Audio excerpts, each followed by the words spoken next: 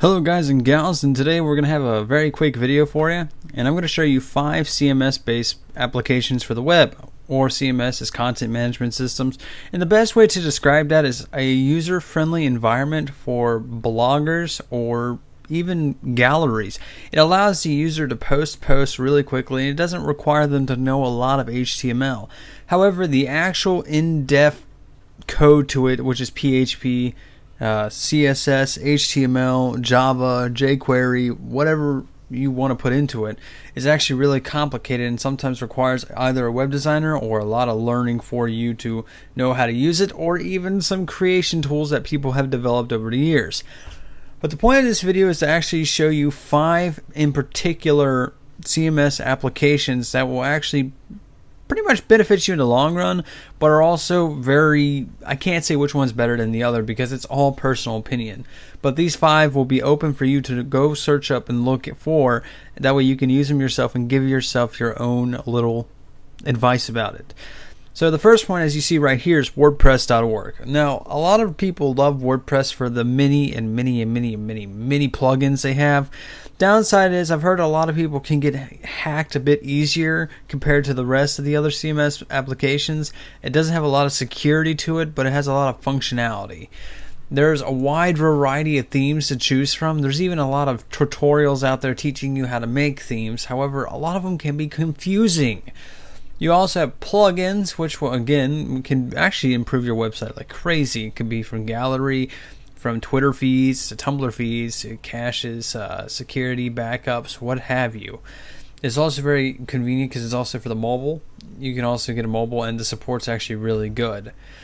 There's also core UI accessibility and a lot of stuff that will help you learn how to work with WordPress. It's something that you had to invest time into, but will actually help you in the long run. Now the next one is what Tech Social's made of, and what a lot of other sites David DeFranco's made, or some other people have made, even people who make galleries have made, is Squarespace.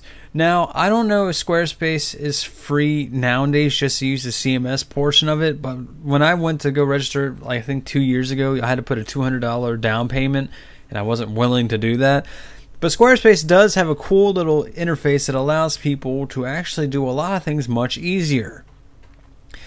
To get what I mean is, you can get a free account and you can actually see what they have to offer as far as the actual interface, or the I think it's called the control panel of the group. So let's take a look at some of the examples here. We'll say this one. This is a very simple gallery page and shows off a lot of the artwork. Like there's AOL here, object of reality, a polar bear, bears, share, fun. You can view the template and you can actually see how it's made. It's called Avenue, and you could start with the design and start making it yourself. Squarespace is actually very professional looking, very simplistic, but I don't know, it looks too plain to me usually. There's not a lot of color and variety, but maybe that's because I'm not a simple person that is easy to please. The next one is very popular, around the same with, it's hard to say. Joomla is actually very good as far as the plugins and themes go. However, it's also one of those, I'm not too sure how to explain it in a way. It's actually a lot more complicated to learn next to WordPress. Same with Drupal, which is next on our list, which is another good one. But Joomla does have a lot of theme-oriented and businesses to back it up. In fact, eBay is one of them, and IKEA and General Electrics. So businesses love to use this one in particular, and I guess web designers too. So check that one out. It's actually very cool to use. They have a 3.1 that's up now. Same with, I think Squarespace has Squarespace 6. Drupal, again, is one of those same kind of ordeals where it's hard to explain, but it's it's interesting to look at, and it's interesting to learn, because you also have the ways of setting it up and working with your own blog. Now, some of this stuff, let's go look at some of the sites.